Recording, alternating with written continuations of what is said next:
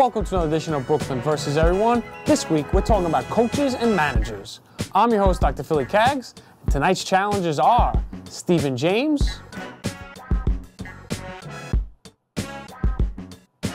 and Chris Cross Lazaro. Stephen James is a chump. Actually, a stunad! So please like, share, and subscribe to the Bridgeside Network, and may the best argument win.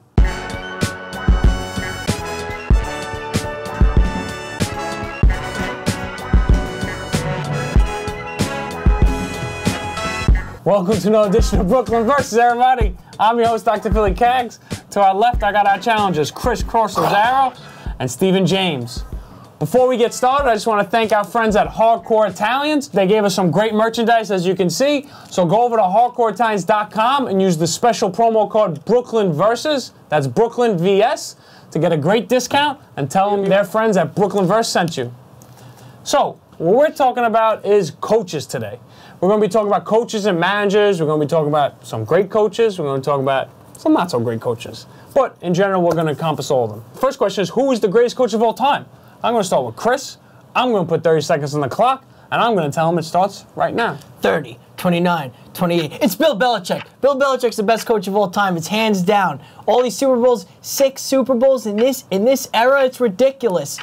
In the modern era, his scheming, his game planning, he's in the championship games every single year. He's in the Super Bowl every other year since he's had Tom Brady. It's not Greg Popovich. It's not Vince Lombardi. That was so long ago when football was a different game. Bill Belichick's a mastermind. Okay, good.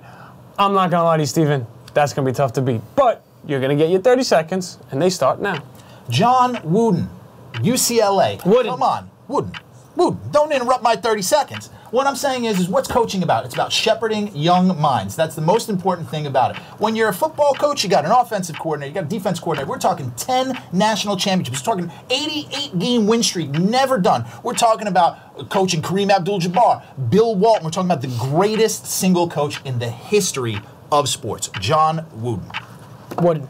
Wooden. Yeah, you are saying his name weird. I'm not going to lie. It's like I got to know. It's coming out weird. It's Wooden. I mean, I had to interrupt the 30 seconds because it's weird? Wooden. It's Wooden. Why are you saying Wooden? It's not Wooden. Doing a bit. Okay. Doing Okay. a bit. Anyway, I got to give you, that's a pretty good rebuttal coming from Bill Belichick, and because that's, 10 championships, you put it out there. But does it 7 lose, in a row. Does it lose a little luster because you're not always facing, I was facing in college, you're not always facing the best of the best? You're not necessarily doing that in the NFL either. It's true, but you're doing it more so. Any given Sunday, just like in college basketball, it's one and done.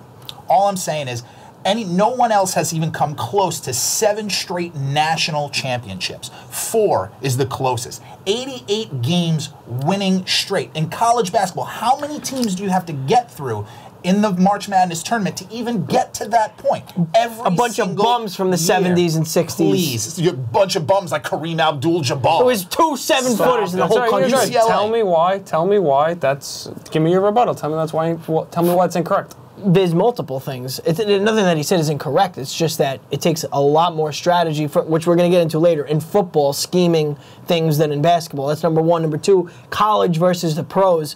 You're managing way more egos, way more, talent. You're not dealing with just kids who are going to listen. Not to mention, it's recruiting. You're getting the best players. He got the best players all the time. Belichick turns average players into stars. Then they go to other teams and it's like, oh, what happened to this guy? It's just, we could name the guys for 10 minutes. Okay. All right. Stephen, you brought it. That was a good answer. But Chris did have a good rebuttal there. If Chris didn't give it, he was close. He put on a good, compelling argument. I thought it was hands down. Once you put Belichick goes there, he had a good rebuttal after the John Wooden. A couple of things with the college. Wooden might be a better mentor. He might be a better recruiter. I know. But for coaches, X and O's, my money's always going with Bill Belichick. I mean, I guess you have 2 extra coaches with you constantly. I got to give Bill Belichick. And Wooden was number 1 on a bunch of Google lists. Wooden so he probably pulled it right out of there. But anyway, Wooden or Wooden? He said it wrong. Give him 10 seconds back. What we're going to do now is we're going to go to the flip side. We talked about some great coaches, and there really are a lot of great coaches. We're going to talk about the not-so-great moments. So we're not going to harp on bad coaches. We're going to go to bad coaching decisions. So, I'm going to start with Steven. What is the worst coaching blunder, mistake, whatever you want to call it, that you've ever seen? Your 30 seconds starts now. Don't take mine. Don't take mine. Pete Carroll. Damn it! 2nd and 10. Why are you throwing the football in the Super Bowl? You've got a guy. 2nd and goal, pardon. But, you know, you have one of the greatest running backs ever, having one of the greatest seasons for a running back ever, who is as confident as humanly possible. How do you not give the ball? If they score there, we're talking about a dynasty for Seattle. It continues on. After that, Marshawn Lynch, not a happy camper. Okay. He wants to leave. Your 30 seconds is over. Now you're on the ropes because it sounds like that was your decision. So, coaching blunders. Chris, your 30 seconds starts now. He's right. But here we go, baby. I don't give up. 1998 Finals. Michael Jordan. Jerry Sloan, you don't double team Michael Jordan. Byron Russell, you put on him in the last play. You let Michael Jordan win the championship. They weren't double teaming him. He takes another NBA Finals from you 2 years in a row. You got to double team Michael Jordan. What are you doing, Sloan? Iconic, the most iconic moment in Jordan's history. All right, that's it. All right. That's a little. You could tell you were on the ropes there, Chris, because that's a big thing, though. That's a big thing. Look, it is, but I don't think anyone's going to second guess Jerry Sloan for not double teaming him, as opposed to just looking at the greatness of Michael Jordan. I don't think it becomes much of a coaching blunder as much of a greatness. Regardless of the double team, if there's anybody who is going to make that decision a non-factor, it's Michael Jordan. Whereas you have the opportunity, the game is in hand. Why don't you put? It's literally taking it out of your best player's hand. Whereas he put his best defender, who had some success in that series, in Russell, guarding Michael Jordan. Why wouldn't he went against what was working in that instance? Whereas Pete Carroll was just like befuddled. Everyone sitting at the TV was going, "Why did you make that decision?" Whereas with the Michael Jordan thing, and there was a nice push off there. You got a rebuttal. So. Okay, the Pete Carroll decision wasn't the worst decision ever because it would have been very predictable to run the ball 3 times. Everybody keeps saying that it was a sure thing, touchdown if Marshawn Lynch runs the ball 3 times, but there's no guarantees. Just because the plays before he ran it, the fact is the Patriots in practice had gone over that play multiple times, and they had. I'm forgetting the cornerback's name. Malcolm Butler. Yeah. In practice, they had him jump in the route constantly. Great coaching. how is Pete Carroll? How is Pete Carroll to know that? You know that because if you know that he's coaching that Spygate and knew the play. I'm gonna cut you off. So what you're saying is, I agree with you. But who's to say if Jerry Sloan double teams Michael Jordan doesn't score anyway? Sometimes the predictable thing. They double teamed him for Elo, and he split the double team and hit the shot over Elo. But you got to try something. I understand. Just like sometimes the predictable thing always isn't the wrong thing. I'm not getting the 10 points. You're not getting the 10 points. Steven's getting the 10 points. You're right. It's not always the predictable thing. Sometimes the predictable thing is the right thing. Yeah. So we're going to leave it at that. All right, it was his decision, but I had to argue. Right? That was good. That was good. There you go. Give the people something. It was nice. It was a good run at it. I didn't know where you were going to go with it. This has been hotly contested. And you said he was right, too. You can't start your argument with that. I was pushing to this has happened to me on the show before. Anyway. I was pushing to a corner, and I couldn't get my way out. Yeah. Okay, well, Chris alluded to this a little bit. He mentioned how Belichick has such strategy involved. So we want to go into coaches. Which coach has the biggest influence on his or her sport? And Chris, you get a chance to lead off again. We're gonna start. Your 30 seconds starts now. I'm sorry, it's football. It's definitely football because football is a game where the best team might not always win. In basketball, talent actually brings the winners. Look at the Warriors. Anybody could have coached the Warriors dynasty and made it to the finals. Anybody could have coached LeBron, Eric Spoelstra, David Blatt, Tyronn Lue. They're going to the finals. Phil Jackson's a good coach, but I mean, anybody could have coached Pippen and Jordan. The list goes on and on. In football, you got to have schemes. You have to have ways to stop the best receivers, the best quarterbacks. It's much more of an X's and O's chess game than any other sport. Don't tell me hockey, baseball. They do nothing. Sorry. All right.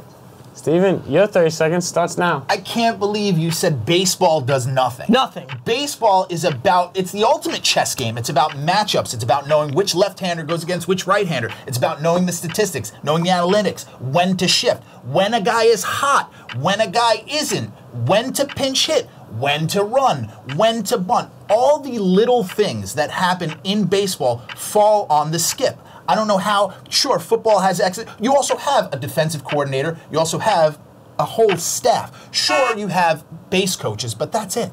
Pitching coach, that's it. Right. My grandmother could make those decisions.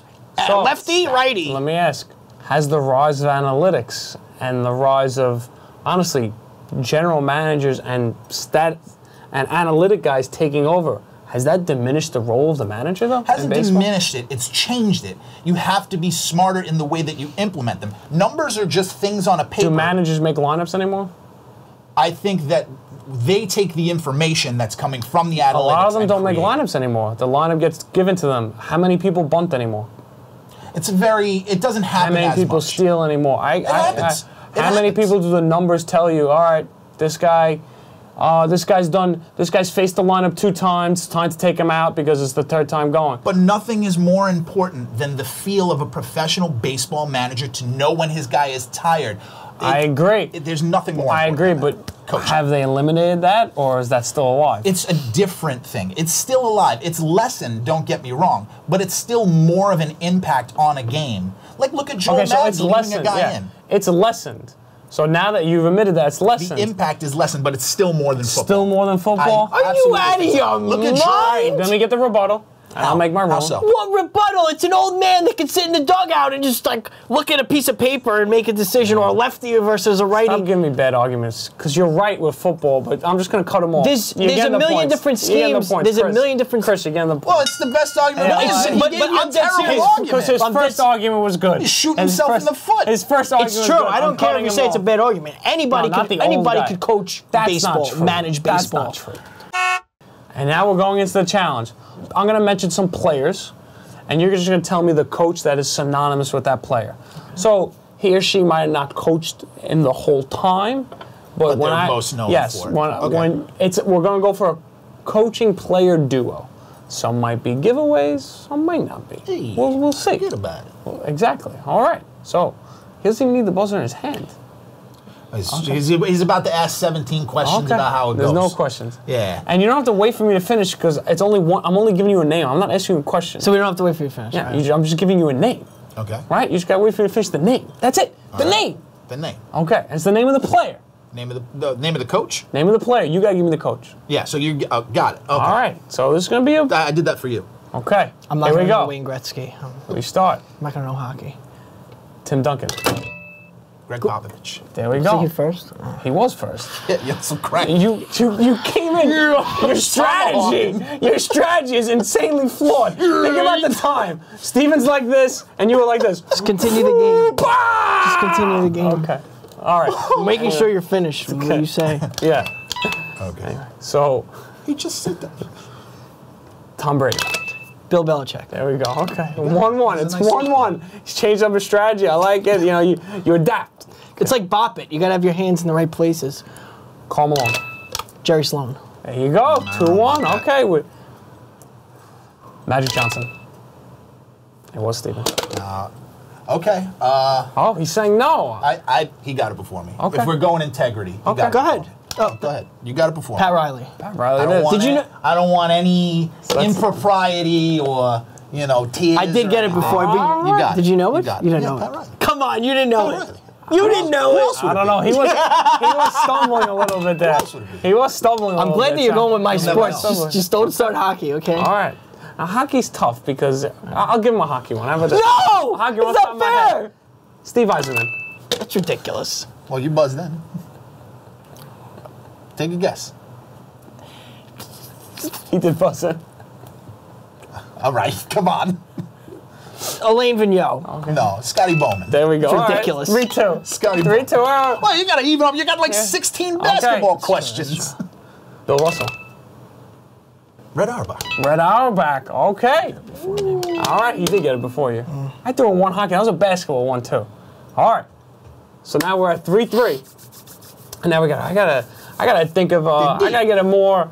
I gotta go to some sports we haven't used. What sport haven't we used yet? Baseball. Oh, that is the sport we haven't used. And Chris is just, he doesn't know what to do because I'm. Okay. So let's go. Shouldn't have opened my mouth about hockey. Mickey Mantle.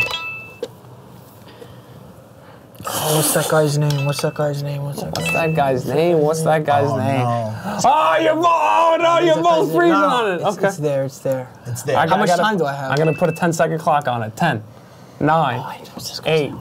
7, 6, 5, 4, 3, 2, 1. Casey Stengel? Casey Stengel! Managed him for 51 to 60. Just so you know, I know he's not Mantle's only.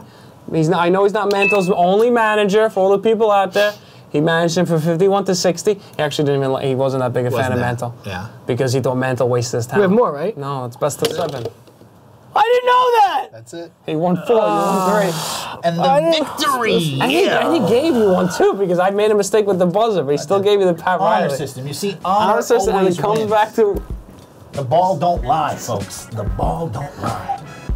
All right, guys. Well, for that edition of Brooklyn Versus, we're gonna pick up the pieces of Chris's fractured ego, I guess. But we're gonna.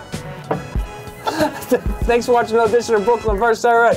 Please like, share, and subscribe to the network. And come on back where the best argument always wins. Where you going, pal? He's gone. Hey, come back. You know what you get?